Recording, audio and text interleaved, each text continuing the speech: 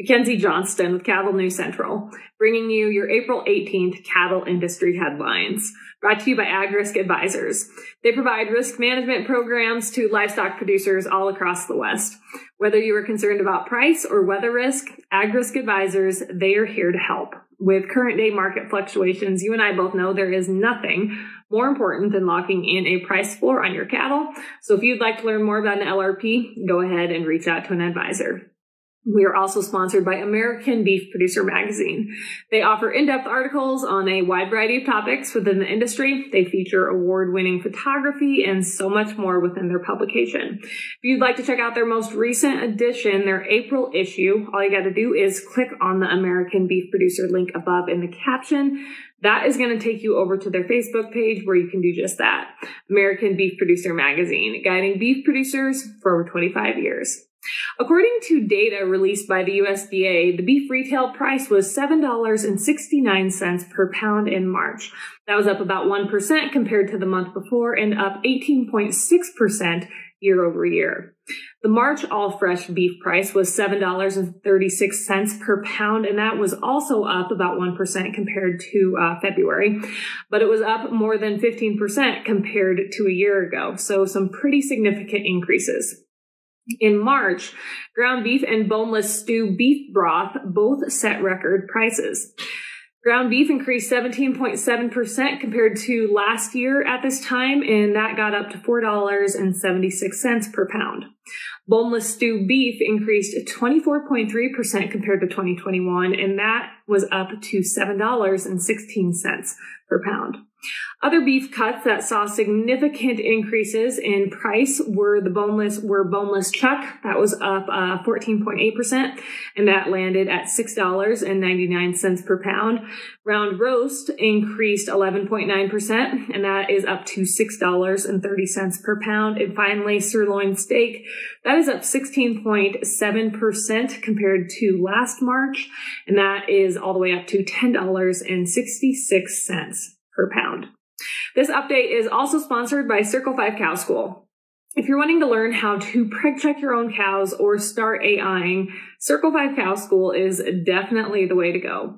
Almost every week they are hosting classes somewhere between Texas and Tennessee. If you would like to check out their schedule, head on over to circle5cowschool.com. That is the number 5 in there, or you can go ahead and just give them a follow on Facebook. According to drovers looking to capitalize on the growing demand for products that are considered environmentally friendly, Silver Fern Farms in New Zealand is now offering USDA-approved net carbon zero Angus beef.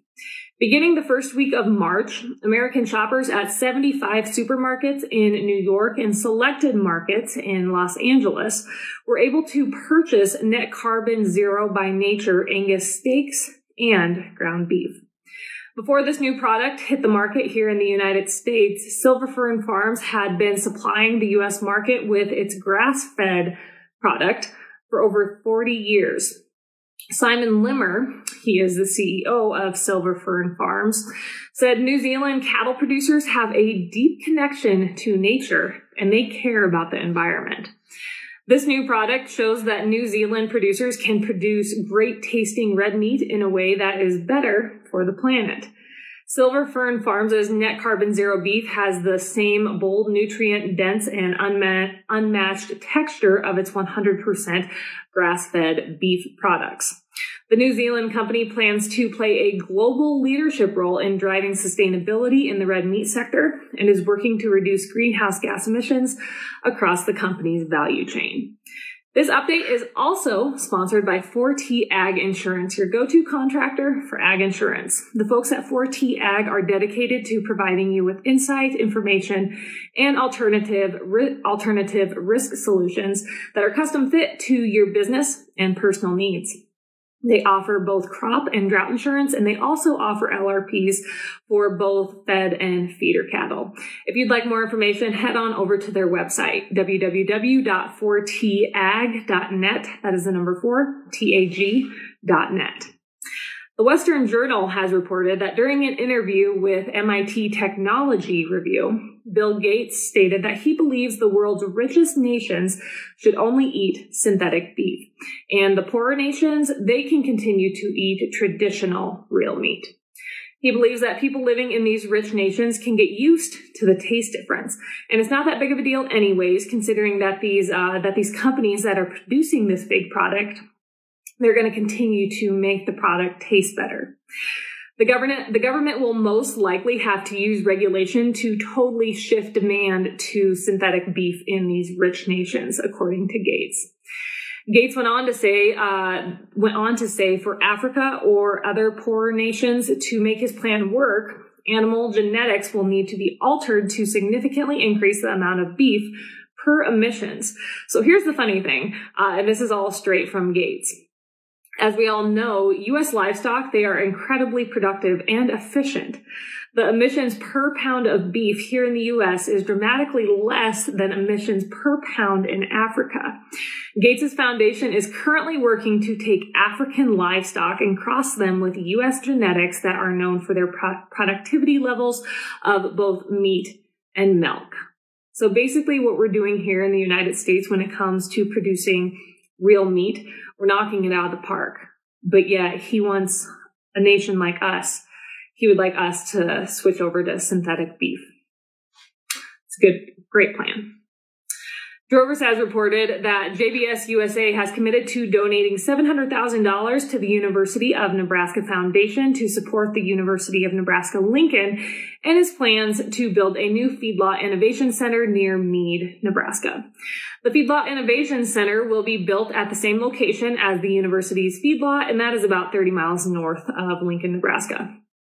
It will include a complex with cattle comfort and research buildings, a feed technology facility, innovative open lots, and an animal handling facility. This new center will provide new capacity to develop and evaluate emerging technology used in managing animals in feedlot settings.